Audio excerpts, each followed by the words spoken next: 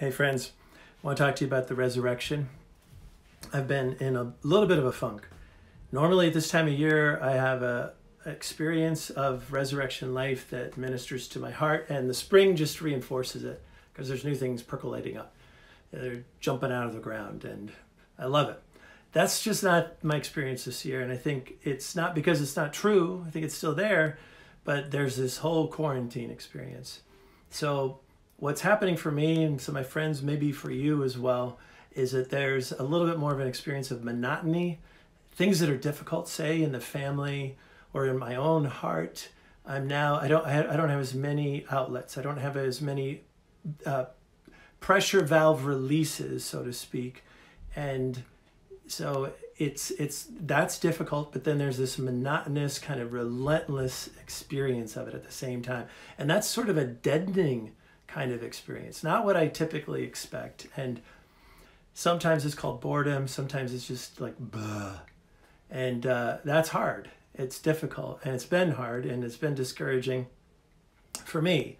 And then when we hear the governor saying he's going to extend through the end of May, I mean, I knew he was probably going to do that, but it just means like, okay, so this is going to go on for even longer. So that's the downer aspect of this. But I really want to talk about the resurrection, because one of the things that the Lord is showing me just in the last couple of days is that he actually wants to speak even through those things. He actually wants to speak through that, you know, and there's resurrection possibilities hidden in that. The artist I came across, his name is Makoto Fujimura, and he practices an art called Nihongu, something like that. And it's this very, very painstaking, speaking of monotonous kind of art form, but it's an expression of love for him.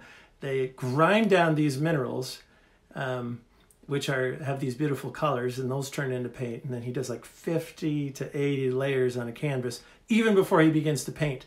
But what it does is it creates so much depth within that the two-dimensional flatness, the monotonous flatness of that surface becomes this transparent, translucent, almost like three-dimensional space that shows like resurrection life.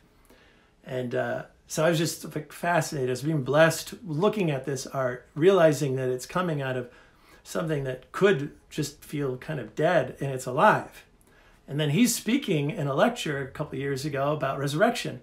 He's quoting Wendell Berry, and Wendell Berry saying at the end of a poem called Manifesto, the Mad Farmer Liberation Front, which is funny. He's saying, practice resurrection. That's what Fujimura is saying to me and to us, and I think it's a great word, practice resurrection. And there was funny ways that Wendell Berry was putting it. He says, like, so friends, every day do something that won't compute. Love the Lord, love the world, work for nothing. Take all that you have and be poor. Take all that you have and be poor. Love someone who does not deserve it. And I think what the Lord wants to do is, especially in the midst of the things that seem like unchanging and difficult and maybe even deadening, is to show us that in that is the possibility of resurrection life. In that is a possibility of a Genesis moment out of dust, like new life being breathed into that.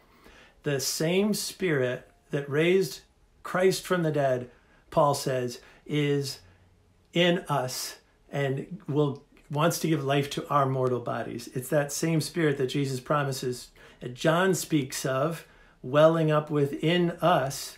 It's an expression of his love. And when it comes up within the gut, you know, like in the bowels of our compassion, just let it flow. A lot of times I keep it tamped down like a lid that's stiff. And I feel like he's saying, look, just keep that really loose.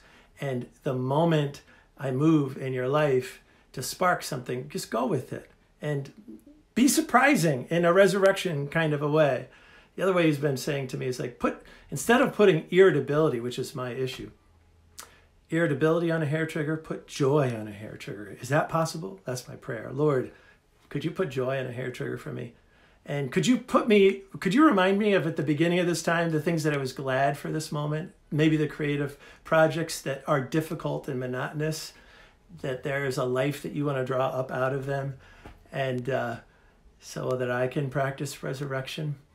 And So I think I just want to encourage you, look for levity when you're with your family, with your difficult situations, that the Lord might even out of that want to do something surprising. So maybe do something surprising.